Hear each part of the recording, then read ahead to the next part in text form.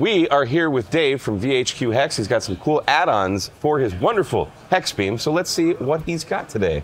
This is something that was people asked for. They've been asking for it since I started the antenna. I was skeptical about doing it in the beginning, but I did do a prototype for a guy a year ago, and he had it in beta testing for a year, and it works absolutely amazing. So my main concern was adding the extra weight and wind load to the top of this thing, but it's really indestructible. I mean, you cannot break this. You could put a car on top of this and it's not going to break. So what does this thing do for us? I decided to go into production with this. So basically what it is, it's an add-on piece so that you can put have two separate ones. This is for a 2 m 440 stick. And then I also have a larger one that's for a 2 m 440 Yagi. Okay. And so it's basically just an add-on piece. You can add it to any existing antenna. And I've got kind of like a couple of models there that show, you know, what they're like in the air. So the reason I have two is the Yagi needed to be a little longer and a bigger diameter to get the elements above the top plane of the antenna. So I just released these this past month, and the response for them has been phenomenal. Everybody sees that they want one.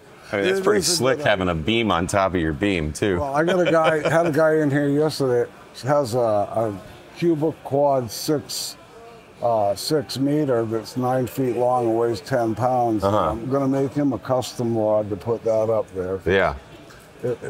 The mast will take anything, really, and it only adds like a couple of, you know, 2.6 square feet basically to it. But you know, I just keep moving. People ask for things, and if it's doable, I'll do it. Just trying to set myself apart from other people. I mean, nobody else could put something on top of their hex beam.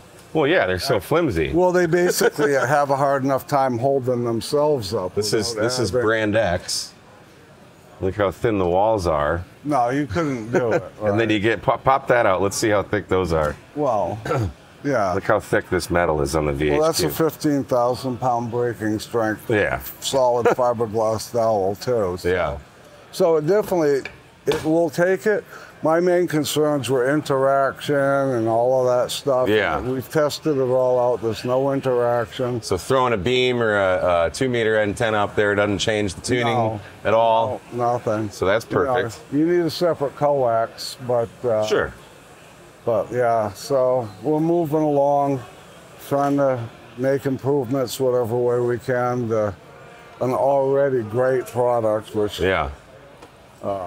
stands out on its own already, but so they're available now, and that's basically it for the day. Oh, one other thing I wanted to talk about before that I missed in one of the previous videos is the importance of these standoffs.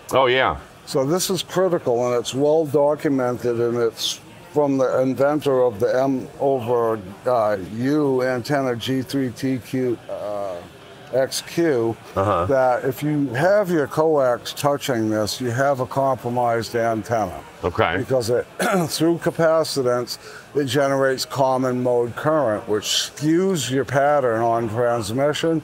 And you have a lot of noise coming in.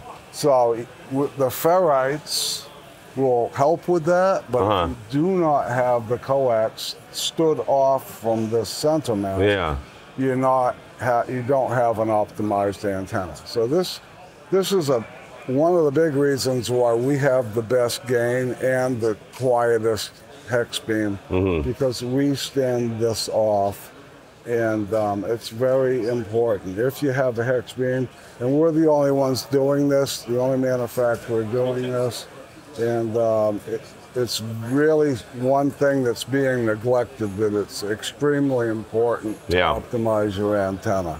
Well, you take care of the details, so that's why you're the best. We try. Right on, man. Well, thanks for taking the time to share with us. Appreciate it. Thank you. We'll see you.